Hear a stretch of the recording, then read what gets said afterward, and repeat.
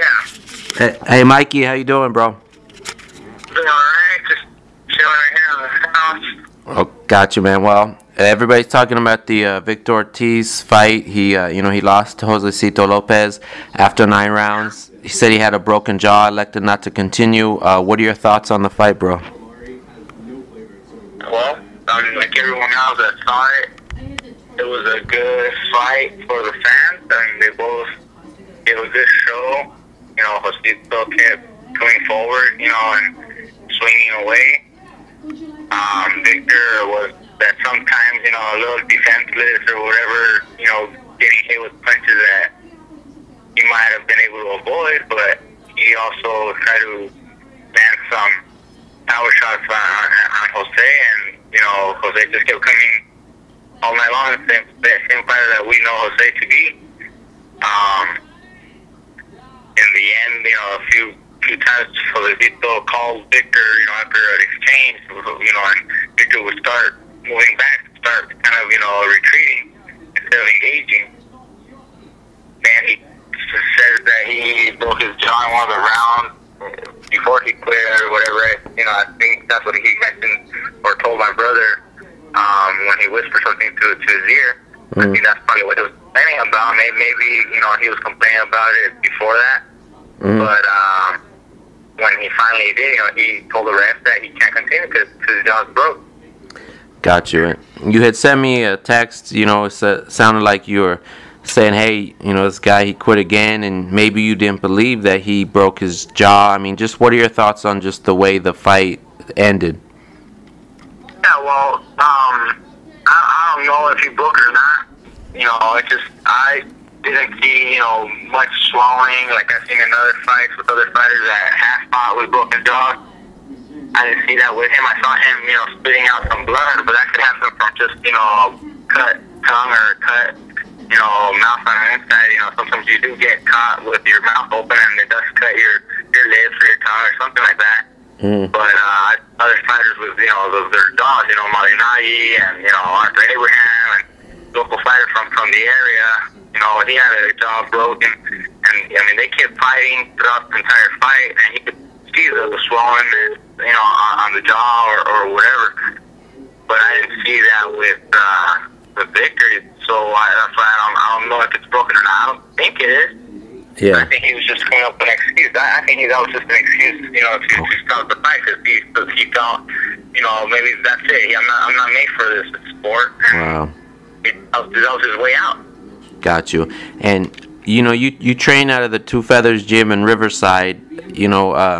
I believe Josesito Lopez, he goes that gym a lot. I mean, how well do you know him, and how good of a shot did you give him heading into this fight? Well, we do work out at the same gym right there at Two Feathers gym in Riverside. I see him often.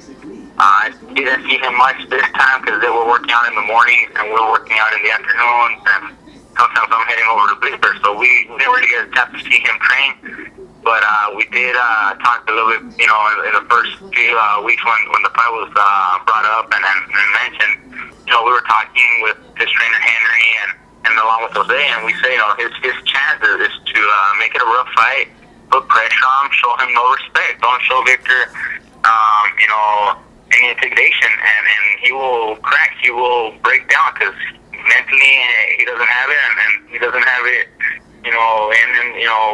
he's shown that in the past in other fights, so we knew that would be Jose's opportunity, to show Victor from the early, moments of the fight that he's in there for a real fight, and that's what Jose did. He kept, pushing Victor around and calling him forward to engage in a fight, and Victor started breaking down. He doesn't have the heart to fight a hard fight like Jose, intended, and that's what he did. He ended up quitting. And your older brother Danny, he works. He's Victor's head trainer. Yep. Yes, as some people in boxing know, there's your brother Robert used to train Victor, work with Victor, then. Now he's working with Danny. Maybe your brother Robert and Danny aren't as close. I don't know how big of a rift it is, but are you close with your brother Danny? I mean, what are your thoughts, just on this loss for him as a trainer? Oh, well, it's not his fault that Victor quit. Victor quit whenever, he feels that, it's too hard or too rough or too difficult for him to win.